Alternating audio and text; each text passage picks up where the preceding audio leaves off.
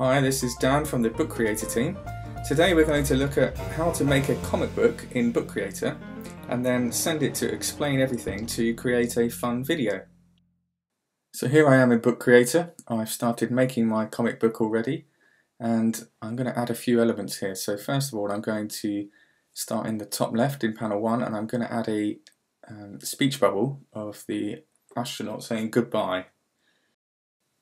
So I'll tap the plus button. You'll see all the new elements we've added to the Comic Book Creator, new in the latest update with Book Creator. So I'm going to tap on the speech bubble and type in my text goodbye.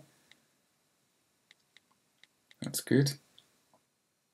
Now let me just put this into place. I'm going to resize it.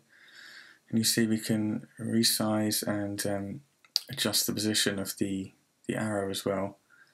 And so, okay, that looks good, happy with that. So let's move on to the next panel, and I think we need something that looks like the blast off is happening. So I'm going to tap the plus button and tap more, and you'll see we have stickers. So let's choose a sticker, and we'll go for the yellow explosion and put that in place. That looks good. And now moving on to the third panel. So it looks like our astronaut is a little bit lost, so let's add some text that reflects that. And we're going to add this stylish text. Let's add uh-oh. Not let's change that. Uh-oh. Tap done. And put that in place. Okay, that's good. And now the last panel, I'm going to add a caption to reflect the successful landing on the moon. So tap plus, add text, and choose caption. Let's type one small step for now.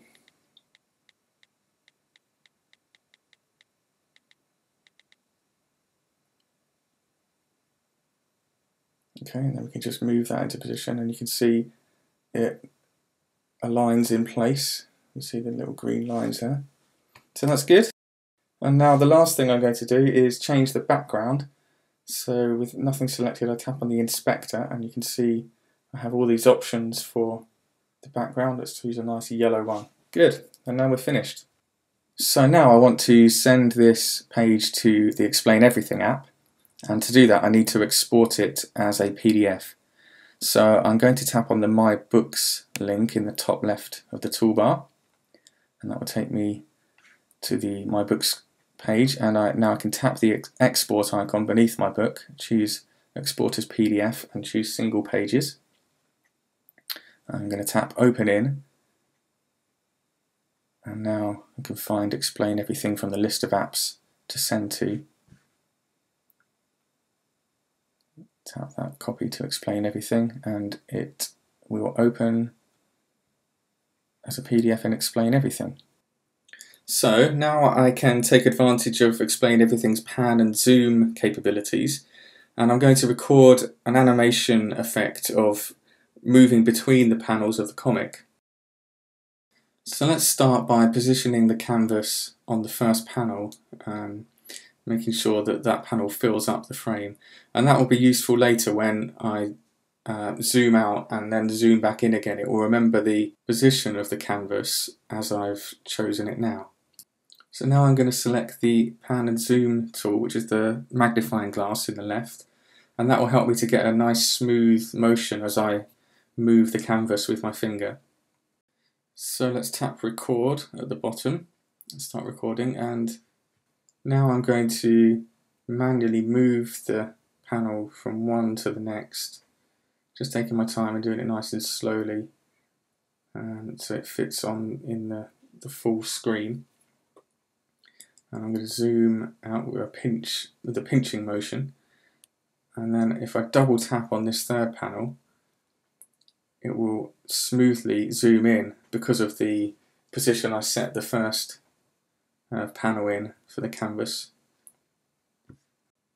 And I'm now going to export this animation as a video to my iPad's camera roll. So if I tap on the export button at the bottom right, we see that the video option is already selected, but I'm going to just toggle off the all slides and choose the one slide that I want to export and tap confirm. And then to get it in my iPad photo library, I'm going to tap the photos icon there, and the animation will compress and export to my iPad camera library. So while it does that, let me just talk about one final idea that you can do. Now you notice that when I was manually moving the canvas between the panels, I didn't get a particularly smooth movement. So what I've done for the purpose of this video is export the finished video from my iPad library into Final Cut. You could do it on iMovie on the iPad instead. And I've just smoothed and sped up the transitions between the panels, and you can see that the effect that you can achieve, and you can tweak that over time and play around with it. And this is just a demonstration to show you what you might be able to do. So once this is exported, I'll show you my effort with full music and sound effects and smooth transitions between the panels, and you can see what might be achieved.